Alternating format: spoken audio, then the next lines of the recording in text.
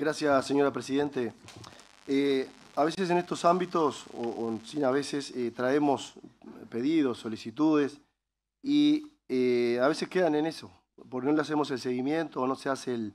la exposición explícita de si se logró el pedido, si se concretó el pedido. Nosotros hace un tiempo hicimos una visita junto con el compañero Edil, Daniel Blanco, con Dorelo y con Luis Suárez a Ciudad del Plata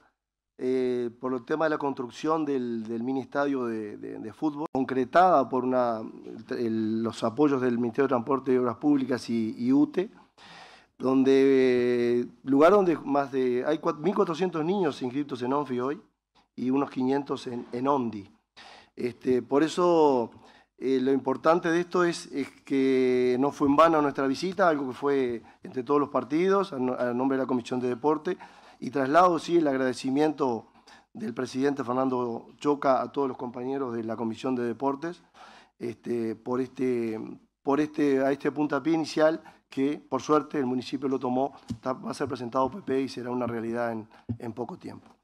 El riego también está encaminado y en estos días a través de unas gestiones, una importante empresa nacional va a venir a hacer una recorrida por Ciudad del Plata para donar, es una empresa constructora muy importante, para colaborar con la infraestructura de los clubes, fundamentalmente en la zona de Delta, porque yo creo que el baby fútbol, más allá del juego en sí, va la familia, va el padre, va el abuelo, es una tarea muy, muy social. Así que nuestro agradecimiento al gobierno departamental, a nuestro intendente, al municipio todo, y bueno, a los compañeros ediles que fuimos juntos, sin color político, a darle el puntapié a esta obra. También, ahora fue aprobada recientemente, no está aún promulgada por el Poder Ejecutivo, la rendición de cuentas 2022, por quienes somos afines al deporte. El otro día lo hablaba con Héctor Gómez, usted, Presidenta, lo conoce mejor que yo, los apoyos que ha tenido que obtener para competir a nivel internacional. El artículo 548 de la Ley de Rendición de Cuentas creó un fondo de 30 millones de pesos para becas para deportistas federados y entrenadores de todo el país. Es una ayuda, son 5 BPC, son unos 28.300 pesos, pero bienvenido sea, está dentro de un programa de presidencia, dentro de la Fundación Deporte Uruguay. Yo se lo comentaba a Héctor y estaba muy, muy contento porque él obviamente está federado, como él hay una cantidad de corredores, y esto es un aporte muy importante al deporte de parte del Gobierno Nacional.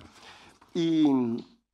para terminar, sin entrar en temas políticos, quién lo hizo, quién no lo hizo, comparto en parte la exposición del compañero Edil Pianzola. Cuando se habla a veces de las sensibilidades o las banderas políticas, de qué partido tiene más sensibilidad por los asuntos sociales, yo creo que el Gobierno Nacional cumplió con una promesa de campaña electoral, en especial el Presidente de la República, en un lugar donde, vamos a ser sinceros, no es de gran votación del Partido Nacional, pero el Presidente cumplió con su promesa de campaña electoral y hoy se inauguró, y por eso recalco lo que exponía nuestro compañero Pianzola, una promesa de campaña electoral y una obra de mucha sensibilidad humana. Muchas gracias, señora Presidenta.